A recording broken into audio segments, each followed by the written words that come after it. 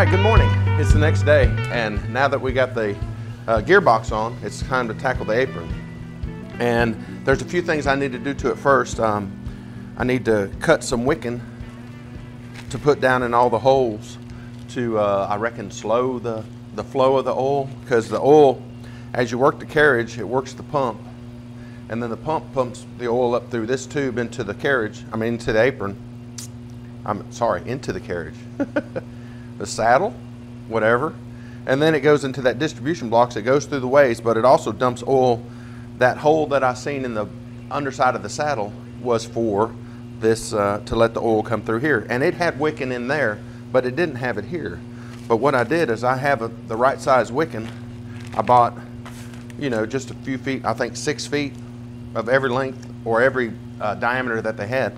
So I'm gonna cut a short piece and put it in here. That way, if I ever have to mess with it, which I don't think I'm ever going to, I think it'd be better to have it in here than into the other side of that. I don't see what the difference would be, other than if there's not a good seal here, maybe it leaked down the front. Who knows? We'll see. If that's the case, I'm pretty sure it's going to be a good seal. But if it's not, and I don't like the way the oil runs on it, we'll just put some black gasket on it, put it back up there, metal to metal black gasket. So I got plenty of that, and then I'm going to have to go back and watch some video and see if I'm able to put the rods in after the carriage is mounted. It might take some help. Those things are, what, at least 8 feet long. They might be a little longer than that. But I don't want to tear nothing up, so I don't know if I can't get them in. It's only 4 bolts that hold the thing on, so it wouldn't be that hard to take back off. But I really want to get this on, but I need to get the wicking cut. And I left all the adjustment screws loose for the half nut and this one down here. I'll coat everything really good with whey oil, and then we'll stuff the wicking in here, and then we'll move it over to the lathe and put it on, and then clean it up. It's been sitting, this has been rebuilt almost a year now, I think. I look back and I think this will be the second winter, so it's been a 2-year project. Way too long. Way too long. I'm ready to get this thing, wrapped up. It's been fun though. Definitely not going to deny that. Plus, we've done a lot of good things in the shop too. We have 2 cranes, a 200-gallon parts washer, a big wash-down booth, a lot of things. Upgraded the sandblaster, and all this stuff was because of the lathe. So, really happy I got it. So, brother's been a big help, but the gantry crane, we used it to set the gearbox in place and the saddle, and this thing works like a champ. If you don't have one of these in shop, I highly recommend that you build one. Mine, like I said, I got it from Harbor Freight. It's that Fisher, I can't even remember the tonnage on it. The chain was a little long. That does the raising and the lowering was a little long. It was dragging the floor and picking up grit. Every time I noticed my hands were getting dirty and gritty, and I was like, what the heck? So yesterday I cut, about 1.5 feet out of it, so it just dangles above the floor now. Much, much better. Cleaned the chain real good, re-lubricated it, we're good to go. But I would highly recommend this. And then if the jib crane, the reason we put the jib crane was to have one almost like a gantry crane, but it's out of the way. This one is in the way. It's, as convenient as it is, it takes up floor space. So, every bit of your floor space, it matters. If we could have built a jib crane that could have done everything we wanted with and do the weights that we wanted, we'd have definitely built one of those. But with me only having an 8-foot ceiling height, it kind of limits me to how big of a I-beam I can put on the top. So this one's only 4 inches tall. So, and it works great. The jib crane was designed to hold 200 pounds at the tip, and my brother hung on it, and it did exactly what the simulation in Fusion 360 said. It said it dropped 1/2 inch, and it dropped 1/2 inch with him hanging on it. This one we haven't, weight tested it. I don't see no need. I don't, if we ever get to a piece of anything we're going to stick on the lathe, we'll make dang sure, we'll check it out then. But right now, the heaviest thing it's been, are these, 100, 150, 200 pound lathe parts. So, but if you're on the fence about building one, I highly recommend it.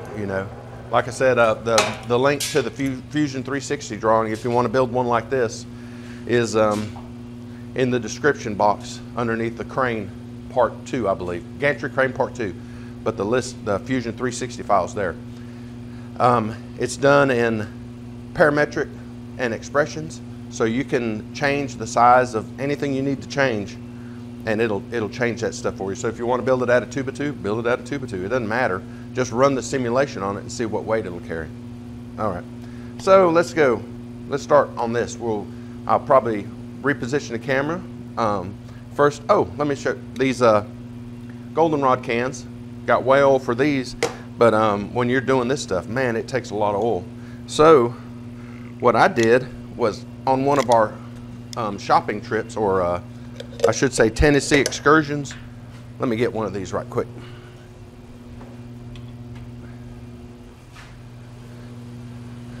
We found these, and these are simulated or replica antique oil bottles. And my wife happened to find these, and my last name's Huffman, and if you look right there, it's Huffman Oil Company. So we picked up 4 of them, and we keep all of the different lubricants that we use in the shop up on the shelf. So this one happens to have Vactor whale oil in it. That's what I use, so that's what we labeled it, but it makes filling the cans really easy.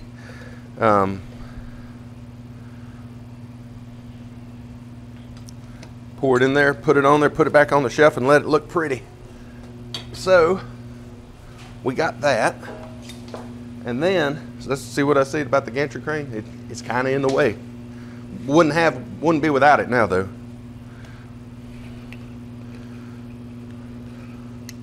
So these goldenrod cans are good. I've been hunting and hunting. That daggone Adam Booth has got me hunting those brass Eagle oil cans, and man, I think he scarfed every one of them up in the southeast, because I can't find them every time I go to flea market or antique store. And then we got, remember those wickings I told you that we cut out for the gearbox? I soaked them in here, pre-soaked them. Oh yeah, so they've soaked up the oil nicely. So that's exactly what it's supposed to do. So now I don't have to worry about filling it up and letting the excess drain out, because it's just exactly what it's supposed to do. So we'll get those put in too.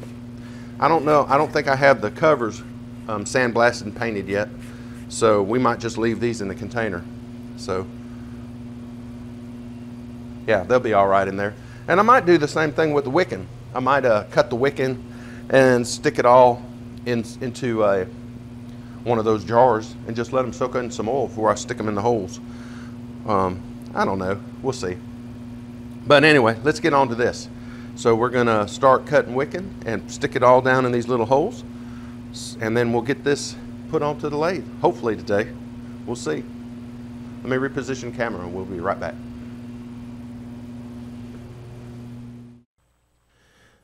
So these are the different sizes of wicking that I bought from McMaster Carr.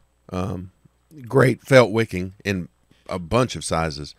And we just went ahead and we just cut all the pieces that we could find the holes to stuff them in, and we just, according to the diameter of the hole, we stuffed a piece of hose in there. It's really nothing to it. So with that, we'll just speed the video up, put on a little music, and knock this out.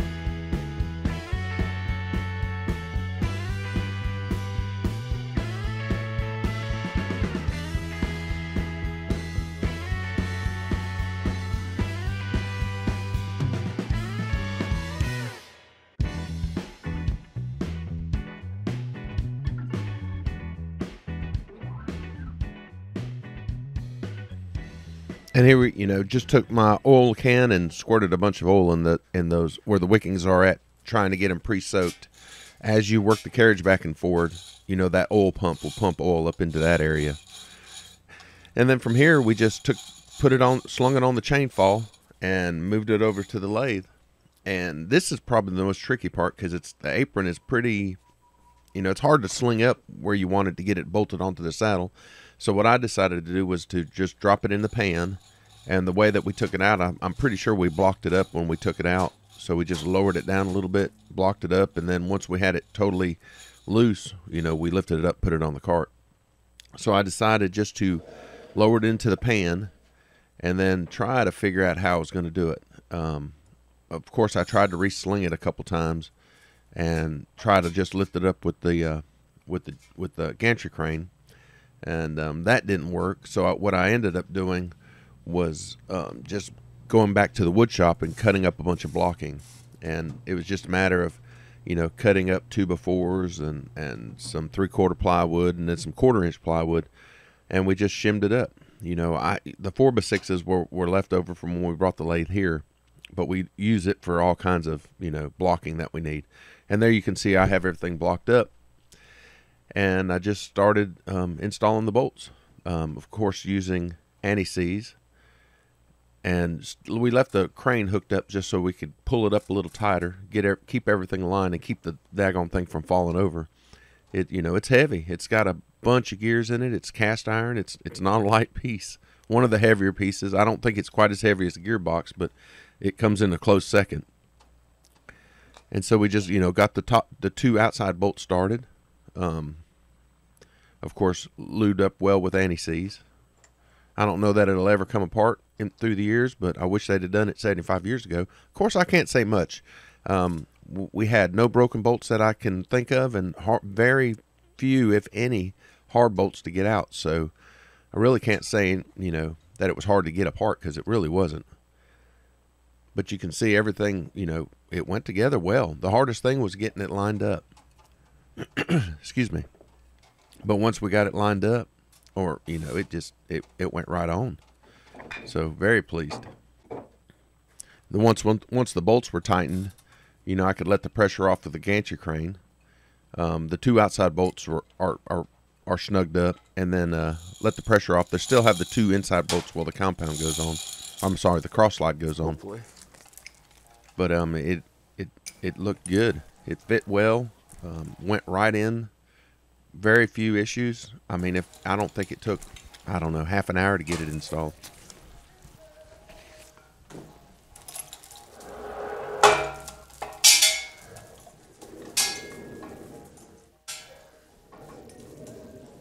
I think the expression on my face says it all. I was very pleased. It moved very freely. When we got the lathe, it didn't, it wouldn't move at all. Of course, it had the broken woodruff key to keep it from going left and right, but even pushing on it and pulling on it, we couldn't get it to budge. So was very happy. And then here I'm just putting whey oil into the reservoir. I left it empty because I didn't, if it fell over, it'd all leak out. But it takes quite a bit of oil. It really surprised me. But you can see it filling up in the sight glass. So you just put oil in there, and as you work the carriage back and forth, it works an eccentric in the pump, and it oils the ways. And it keeps those ways oiled, and it keeps the cross slide ways oiled. All right. Well, I think that's going to do it for this video. I got the apron on. It works extraordinarily well. So I'm very, very happy with this. Like nobody's business. I took the line loose, double checked that the oiler worked, and the oil's working fine. Probably going to take a little bit of back and forth to get the oil to pump through all the lines. And remember, I replaced all those metering valves, so I don't know exactly what the rate is for that. So, but it looks like it's putting oil out. I don't see it coming out of for the cross slide yet. So, well, there might be a little bit. So it may be working. So I can't see it coming out, so it's kind of hard to tell. It might be just such a low rate that you can't tell. Yeah, it's coming out. So one step closer. So hopefully I didn't get ahead of myself and have to take stuff off. But it's looking really, really good.